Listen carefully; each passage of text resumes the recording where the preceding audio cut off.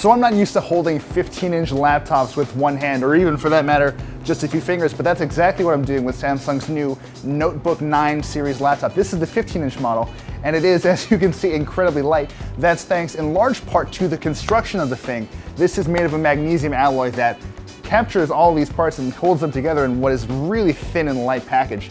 Popping the thing open, we do have a 15-inch full HD display that's 1080p. It's not a touchscreen. It does also have, if you've noticed, really, really thin bezel. So you've got a 15-inch laptop that, in a lot of cases, really doesn't feel like it. There is a lot left unknown about both the 15-inch model and the 13-inch, which will also be available soon. This is about 2.5 pounds. It does run Windows 10.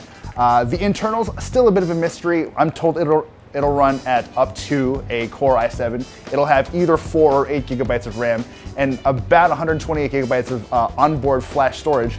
But that's really about it. There's still a lot left in the air. Speaking of left in the air, we've also got no word on official pricing or availability.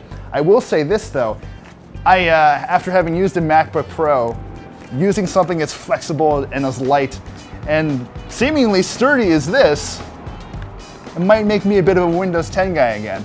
So let's take a quick tour. Again, we do have the 15-inch full HD display around the side here, and again, it is a really slim side. We have the full-size USB, a headset jack, USB Type-C, and a micro HDMI. You do get one more full-size USB, a full-size HDMI, and a micro SD card slot for when you've got to offload stuff off your phone, because that happens all the time. On the software side, it does run a pretty bare bones version of Windows 10. Bare bones isn't a bad thing by any means. It's just to differentiate between the Tab Pro S, which does have a few more Samsung-laden features, and a pretty great keyboard. It's got great travel. It's slightly gummy, a little gummier, I'd say, than the MacBook Air, but perfectly usable, really nice spacing, and a trackpad on the Windows machine that actually doesn't suck.